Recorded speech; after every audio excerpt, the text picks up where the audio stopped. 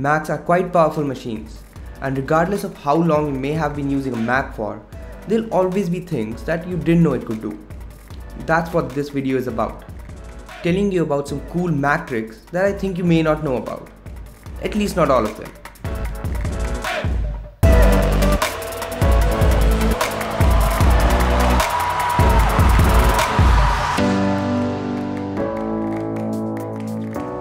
Hey guys, I'm Akshay from Beebom.com, and in this video I'll tell you about some cool and useful Mac tricks that you may not know about. Before we get started though, make sure you hit the bell icon to get notifications for all of our future videos. Now that you've done that, let's get started.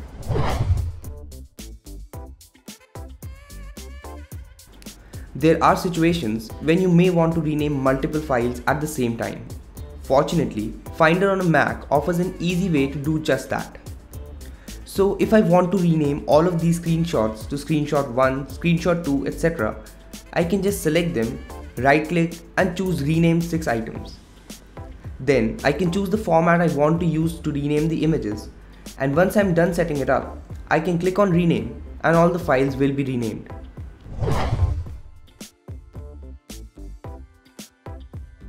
If you've been using a Mac for some time, you must have noticed the lack of a keyboard shortcut to lock the computer. Windows uses Windows plus L for this, but there was no such shortcut on macOS. Fortunately, Apple has added the functionality in the latest version of macOS, macOS High Sierra. You can now simply press Command-Control-Q to lock your system. It will lock your Mac immediately.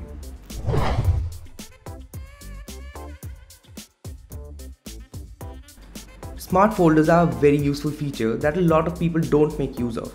Personally, I love the smart folders functionality on a Mac, and I have set up a smart folder that automatically collects all of my images created in the last one day and keeps them all in one place. To create a smart folder, all you need to do is go to File, New Smart Folder. There you can add rules that dictate what kind of files should be kept in the folder. Once you're done, just click on Save and the smart folder gets to work for you.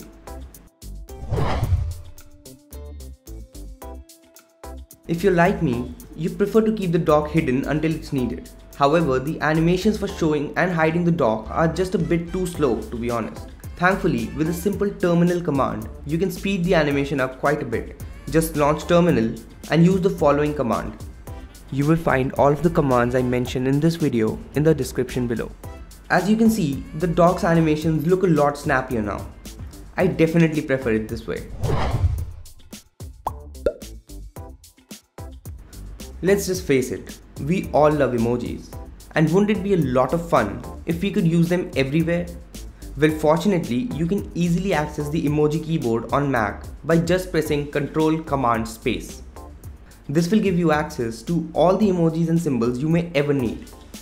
So go ahead and type out your emails with as many emojis as you like.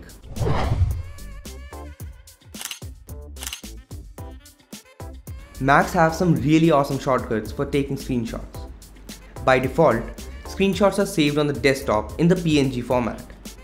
This is good, but PNG uses up a lot of space. So, if you'd much rather save your screenshots in a different format like JPEG, you can just use the following terminal command. Once you've done this, subsequent screenshots will be saved in the JPEG format, which usually has a much smaller size.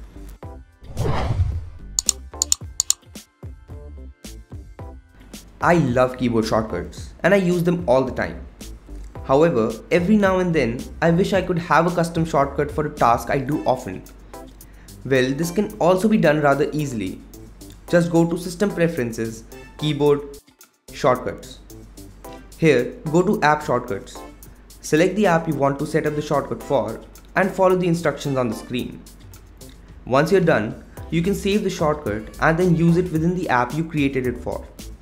So I can now use Command-Option-S inside Preview to resize images, something that I do quite often.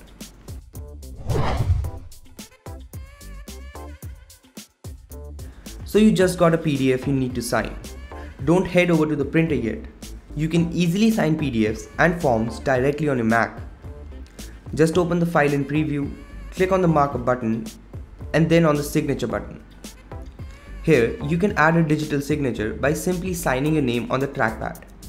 You can then use this signature in any documents or forms that you may need to. Easy, right?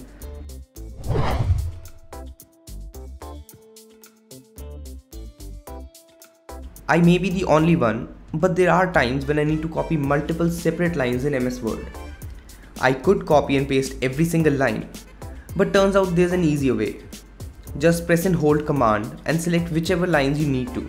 You can then copy them and paste them wherever you want. You can also press and hold Option to select text in a rectangular region. Something I don't think will ever be useful, but it's good to know just in case.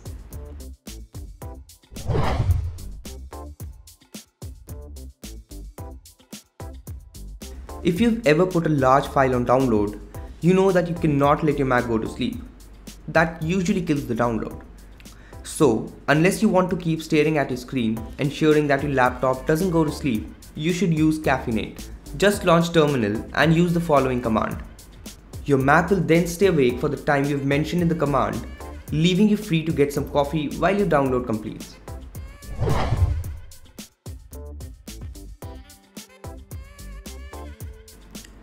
Siri has had quite a lot of bad publicity, but it's actually not all that bad.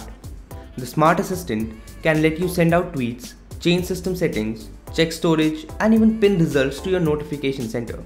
Also, with macOS High Sierra, you can interact with Siri by just typing, without having to say a single word and without looking like an idiot on the bus to work.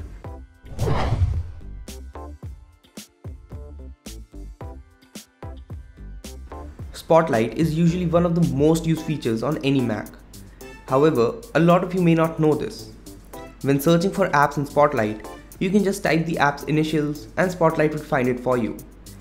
So you can type AS for App Store, GB for GarageBand, PD for Palace Desktop, and more. You can also use emojis to search stuff on Spotlight.